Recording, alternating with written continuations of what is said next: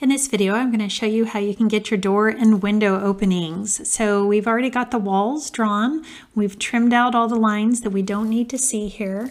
And now we can just come in here. Doors, exterior doors are dimensioned to the center. So we do have a dimension to the center of the front door, right down here at the bottom. And it says it's 2 foot 8 inches to the center.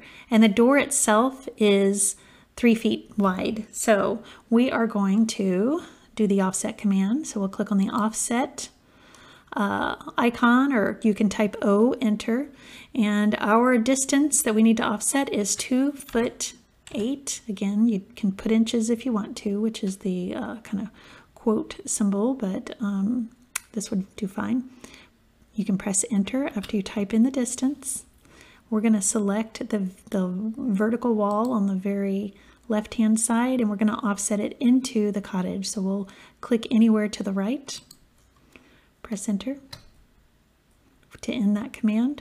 We'll press enter to start the command, and we need to go 1.5 feet in either direction. So there's lots of ways you can do this. You can type 1 foot 6 for 1 foot 6 inches. You can actually type in 1.5 feet. It understands decimals, so you can say it's 1.5 feet, 1.5 feet, or you could just type 1 foot 6 inches. We're going to click on this line, and we're going to go 1.5 feet to the right. Click on it again. It stays active, and it's going to keep going 1 foot 6 inches. So we're going to click on it again and click anywhere to the left. We'll press enter to end that command, and I've got my wall drawn in here. I don't need this middle line anymore. That was just a construction line to kind of help me figure out where the center of it is. So I'm going to select that, and I'm going to erase it. You can select it and press the erase icon up here. You can type E, enter, or you could even press the delete key on your keyboard once you have it highlighted. However you want to do it. Now we're going to do the trim command, but this time I think what I want to do with that trim command is actually select a cutting edge, because I don't want to have to keep trimming little pieces all the way down. So if you are in AutoCAD 2020 or you can select, right when you start that command, you can select this interior line down there, and then press enter, and it'll select that as a cutting edge. The thing that changed with 2021 is now it assumes that everything's a cutting edge. So if you want to define a cutting edge, if you look down at the bottom, you see the capital T on the word cutting edges, or you can press your down arrow. You can type in T, enter, because that's the capital letter, or you can do your down arrow and select it. Now it wants to know what your cutting edge is. So there, click on that line, press enter, and it's going to take that as your cutting edge. Now when I click here and I click here, it trims that line all the way back to that cutting edge.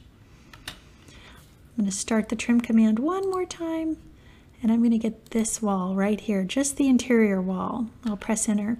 The rest of them we're going to trim all the way through, but this front door does have a line for that exterior wall. And what that it represents, you know, even if you were to walk through, it's not like there's a wall right there, but that's the edge of your foundation. So anytime you have an exterior door, you usually see that exterior line there, and that just represents the edge of the house, the edge of the foundation, and walking into through that doorway. So the next door that we're going to do is in the bathroom. So we've got a couple of different things to cover here. And when you have a door, and this is for residential, when you have a door that's right up next to the wall, that door, a standard size is 4 inches for that door. And so, I'm sorry, 4 inches for that spacing from the wall. And so the reason for that is it gives you room for that door trim that's got to go around the door frame itself. And it also hopefully is going to prevent your door knob from making a hole in the wall behind it. And so we are going to do an offset command. It's going to ask us a distance. We'll type in 4, enter. We'll take this interior wall and we're going to bring it over 4. So that's just defining where the edge of that door is going to be for us. I'll press enter. Now we have this, but we actually need to cut through this wall. So, and because I already trimmed that line, it's not actually going through the wall.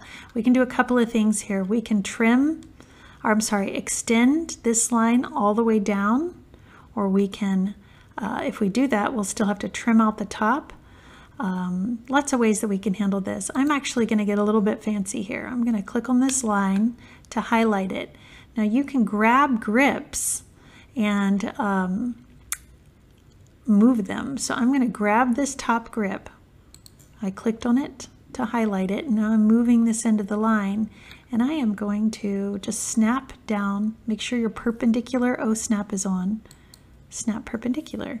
So that prevented me from having to extend the line down and then trim the piece that was up there. It's a little bit fancy. However you get that done, it's okay. So now we're going to offset the width of that door. That door is a 2-foot door, so I'm going to do offset 2 feet. I could have typed in 24 for 24 inches. Click on this line and I'm going to offset it to the right. Press enter because I'm done offsetting. Trim. If you're using an older version of AutoCAD, if you're using 2020 or older, you are going to have to press enter right when you start the trim command. Starting in release 2021, it just jumps right to this. And I can just do the trim command. All right, we have one more doorway to figure out, and that one is in the closet. So the next step is covering the closet opening, and that closet is 3 foot 4 inches. So I'm going to do 3 foot 4, enter. I'm going to click on the inside left line of that closet, and I'm going to just click anywhere off to the right to make that offset of 3 foot 4. I'll press enter to end that command, and then I can do what I did before. Actually, I'll do it different this time just so you can see 2 different ways to do it. Remember I had clicked on the line and then I clicked on this grip and just snapped it down perpendicular. Another way that we could do that is to extend, and extend is buried into that trim command. And with extend, if you're in an older release of AutoCAD, you would press enter here before you do this, but in 2021 we can just click on this edge of the line, this half of the line.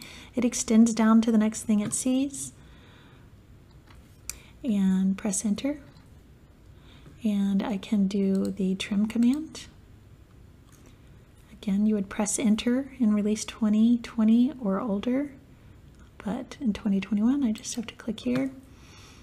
So you can see there were a few steps. It was definitely easier to do the grip editing way to do it. But that's a 2-foot door, so I'm just gonna, that was to the center of the door. Now I'm just gonna do my offset command. So start the offset command. I'm gonna type in 1 foot, press enter, and I'll click on this line and I'm just gonna offset it 1 foot in both directions. So to the right, to the left, press enter to end that command. This middle line here was just a construction line, so I'll delete it. I'm going to select it and just press delete on the keyboard.